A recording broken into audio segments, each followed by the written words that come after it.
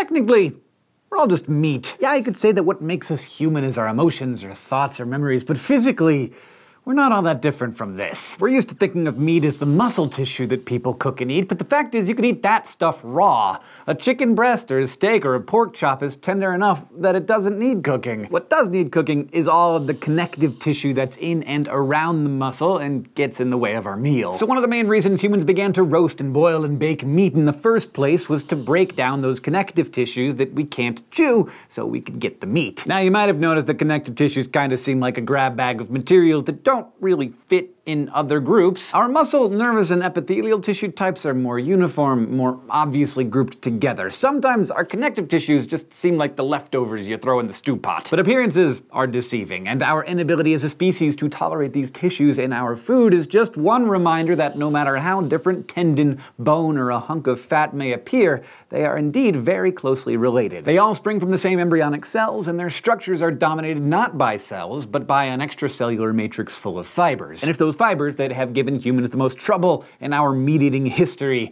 It wasn't until we figured out how to cook this stuff that we were able to denature, or change the natural structure of those protein fibers so that they became soft and pliable. Take a chicken, for example. You couldn't just pull the skin off a living bird.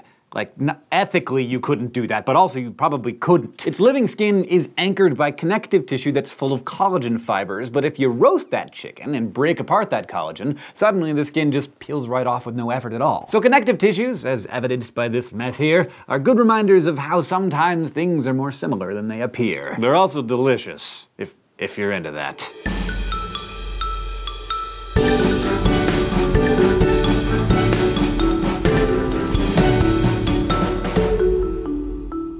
So we know what our connective tissues have in common, and we know that we've got 4 different types, but what do they look like, what do they do, and where are they found, both in your butcher shop and on your body? Perhaps your most diverse type is your classic connective tissue proper. It comes in both loose and dense subclasses based on how many fibers it has in its ground substance. Pull on the back of your hand. See that fleshy tent there? That's one example of loose connective tissue. There's a lot of ground substance in here, and the elastin fibers help it snap back into place, while the collagen helps anchor it so you can't, like, snag your skin on a zipper and watch it just fly off. But try pulling on your Achilles tendon, or these wing tendons here, and there isn't a lot of give. That's because a tendon is an example of dense connective tissue with a lot more collagen. You could chew and chew and chew on a collagen-dense tendon and never get anywhere. That's why butchers trim off most dense connective tissue before selling cuts of meat. So loose connective tissues have fewer fibers and more cells and more ground substance. Areolar tissue is the most common loose connective tissue you have, found all over your body, just under your epithelial tissue and wrapped around your organs. It's got a loose, random arrangement of fibers with just a few fibroblast cells that make those fibers.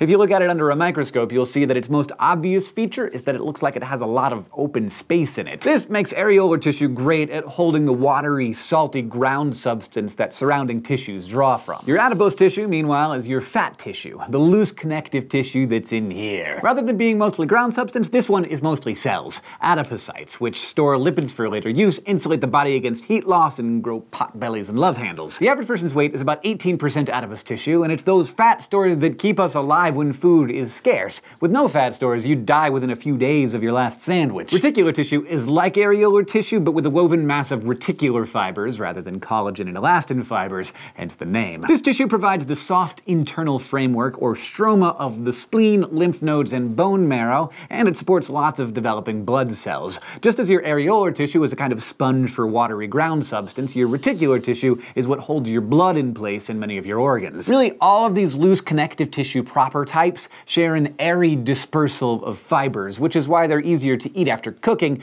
and why you can pull cooked chicken skin apart. On the other hand, you can't easily rip a tendon or a ligament in two, or even chew it, because it's made of that dense, regular tissue full of tight bundles of collagen fibers all running parallel. You can see how neat and smooth a slide sample looks under a scope, the fibers being those white, flexible structures. They provide great resistance to tension when that tension is exerted in one direction. That's why you find this tissue in your tendons, which connect muscle to bone or other muscle, and your ligaments, which bind bones together together anywhere you got a joint. But what if those collagen fibers aren't all stacked regularly in rows? Then it forms dense, irregular tissue, whose fibers are thicker and arranged erratically. It's found wherever tension might be exerted in lots of different directions, like the leathery dermis underlying your skin. And finally, your body has places that require more elasticity than rigidity, like say around your joints. That's where you'll find dense, elastic tissue. For example, connecting your vertebra so that your spine can curve and twist. Some of our largest artery walls are made of this stretchy, elastic tissue too, which provides both support and flexibility. From fat to tendons, connective tissue proper is the most diverse group in this tissue family. But for the last few minutes, you've also been watching a different type of connective tissue bob up and down as I talk.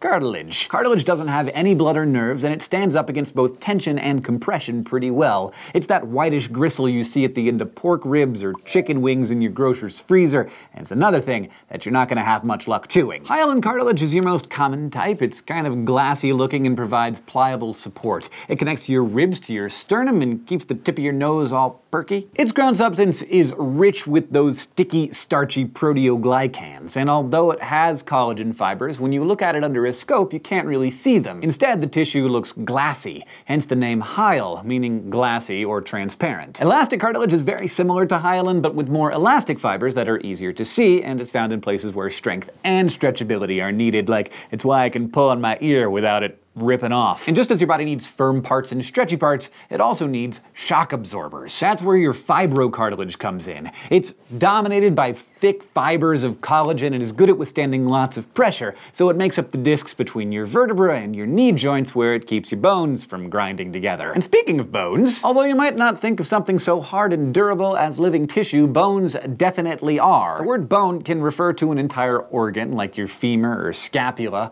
or just bone tissue. And that bone, or osseous tissue, is just calcified connective tissue, perfect for supporting and protecting your body's various structures. Spongy bone tissue is typically found in the heads of long bones and in the inner layer of flat bones like the sternum. This spongy tissue is strong but porous, even to the naked eye, and it uses this extra room to make and store bone marrow. Compact bone tissue, on the other hand, is quite dense with no visible spaces. It forms the external layer of your bones and stores calcium for bone cells to use to make more tissue. Now, if bone doesn't conjure up your traditional image of a tissue, blood probably doesn't either. I mean, it doesn't seem to connect things or lend support, and yet blood is our fourth type of connective tissue. And when you think about it, it clearly does connect distant parts of your body and provides some rigidity to other parts. Just like other connective tissues, blood develops from mesenchyme and is made up of cells surrounded by an extracellular non-living matrix. In this case, the ground substance is your blood plasma, which has protein fibers floating around in it. Your blood's main job, of course, is delivering goods. It transports cells and nutrients and hormones and wastes and all kinds of other stuff, keeping all the parts of your body connected in the process. Most of your blood cells are erythrocytes, or your famous red blood cells that zoom around carrying oxygen and carbon dioxide through your body. You've also got larger infection-fighting white blood cells, or leukocytes, in the mix, and your platelets, the small cell fragments needed for blood clotting so that a paper cut doesn't bleed you dry. Unlike other connective tissues, it doesn't really have what you would call fibers, but instead it has a bunch of protein dissolved in the plasma, and those protein molecules will form fiber-like structures when your blood needs to clot. So, you take your four primary types of tissues and all of the subtypes of each that's taken us weeks to explore, and you can probably see how they can come together in many, many combinations to form all of your body's organs. And just like that chaotic cafeteria packed with middle schoolers, we'd be hopeless messes without our hierarchy of organization,